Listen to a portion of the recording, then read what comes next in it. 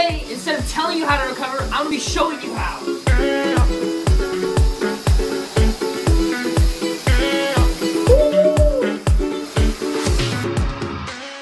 Have you ever finished a brutal workout and felt horribly sore, couldn't walk upstairs, had the need to hold on to everything everywhere you're going, limping like a zombie at school or work? Or maybe you couldn't sit down on the toilet seat when you went to go to the bathroom. Whatever reason you exercise for, recovery is a key element in taking care of your body, so you don't have those moments. Trust me, we've all had them. They're not pretty. My name is Jordan Kelly. I'm a 17-year-old high schooler, and I've swam at US Open, and I'm currently committed to Division I swimming at the University of Louisville. I'm also friends with a couple Olympians. I'll try to be quick, because I gotta get out soon. In this video, stay to the end, because I'm sharing a bunch of tips that you probably don't know. Trust me, there's some good ones. You're gonna want to do cold tubs after your workout, not before. They help reduce inflammation, swelling, slow down blood flow, and are great for flushing out lactic acid. You could also use an ice pack or cold shower if you don't have a tub like I do. Now heat, on the other hand, that's where you get the hot tub for. Hot tubs are great for flushing out your system. I'd like to take the hot tubs after my workout. You don't want to take it right after. It's best to take your cooling first, then the hot after. You can also use a sauna. You can use a heating pad. You could also use warm showers even. I personally like hot tubs, you know, late at night. And yeah, after a long day, they're the best. Number 3, sleep. Duh. It's the #1 most important thing your body needs to recover. Whether it's getting a lot of hours, going to bed at an early reasonable time, and waking up at the same time, it's always good to have consistency. I think it's good to elevate your feet. You know, you can wear a face mask when you go to bed so that everything's blacked out. Make sure the temperature in the room is pretty cold. You're quiet as possible, and then no phone or blue light before going to bed. I know it's hard, but you know, we all do it. You could get these blue glasses, but I'm not really sure if they work because I got them a while ago and they just like, I don't know. It's just put your phone down. Simple as that. Come on, guys. Number 4, immediate carbs and protein after practice. Protein, I stick with RX because they have less ingredients and not any bad oils. And I have almond milk silk because I'm a little lactose sensitive. There are better options than this, but they're expensive and I have a budget. So, you know, we work with what we got. Supplement-wise, I take casein powder overnight. This helps slowly release proteins in my body while I'm sleeping so that I'm refueled for the next day. It tastes terrible with water, so don't do that.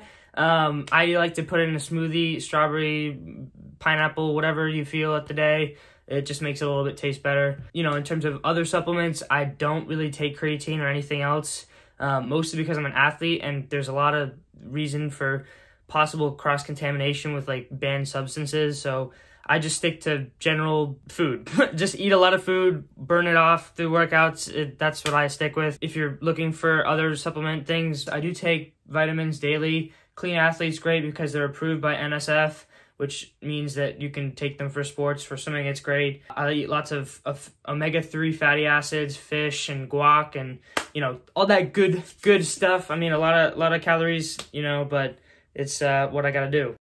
Number 5 is meditation. I think this is great because it promotes emotional health and self-awareness. For me, it just makes me feel good and happy. I get a lot of good thoughts when I'm meditating because I'm just breathing properly. You know, it's good to breathe through your stomach if you didn't know that. But I use Headspace as an app to help guide me through my sessions, or I just sit in silence. Which leads us into number 6, less stress, less mess. It's always great to have less stress in your life. It is difficult, but if you always accept who you are and what you feel, it'll always be easier to move on.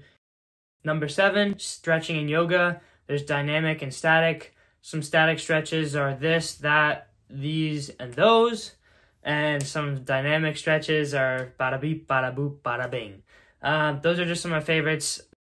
Number 8, rolling out. Okay, there's a lot of stuff you can choose from, so I'm gonna hit you guys with some weapons of choice. Machine gun ready? Tennis ball, spike ball, lacrosse ball, baseball, vibrating ball, ice ball, rolly ball, any ball.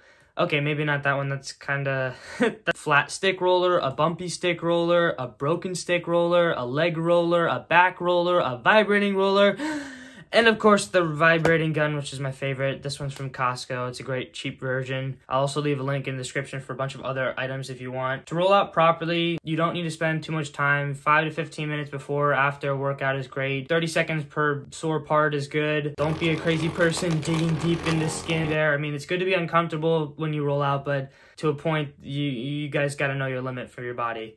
Number 9, you could get a massage from a family member, a masseuse. Massages from masseuses can cost a little money, so it's always good to find a family member that's willing to do it. If not, you can just roll out by yourself because it does the same stuff. It's just more work. I think massages are great, especially for athletes.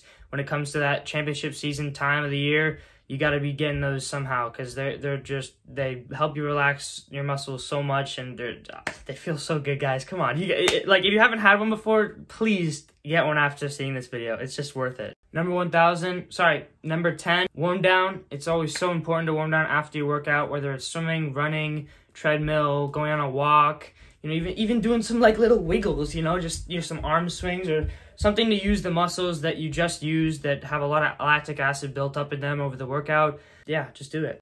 Number 11, stay off your legs. Use them for a workout, guys. It's simple as that, especially if you're an athlete. You're competing for the competition, right? I hope that's what you guys are doing.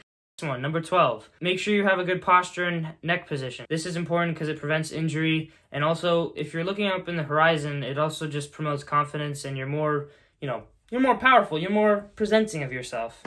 Number 13, you could use a TENS unit. I use it after I ice, or while I ice, I guess. It helps just send electromagnetic waves to your body somehow. I don't know the whole math behind it, but it's good for you. It feels good. It's like basically a mini massage, kind of. Number 14 is leg compression. I know that lots of popular athletes use these. Michael Phelps has them. He also has leg compression, like ballerina leg things. That's what I call them because they look like tights, I guess. But those are a better option if you're looking for a cheap, affordable thing. But, you know, they squeeze your muscles and then, like, release, and it's good. I like them. They're cool. And last but not least, acupuncture and cupping.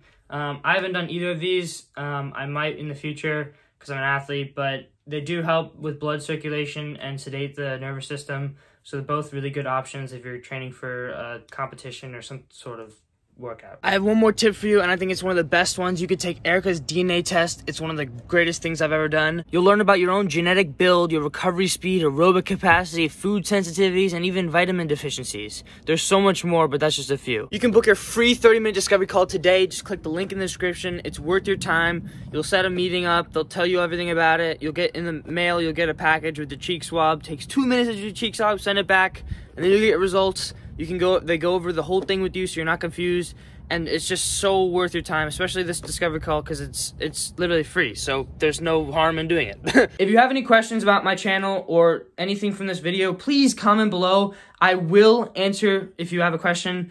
I'm trying YouTube, and this is my efforts, so I'm trying to build a community. Other than that, watch my next video here, subscribe here, and I'll see you guys later.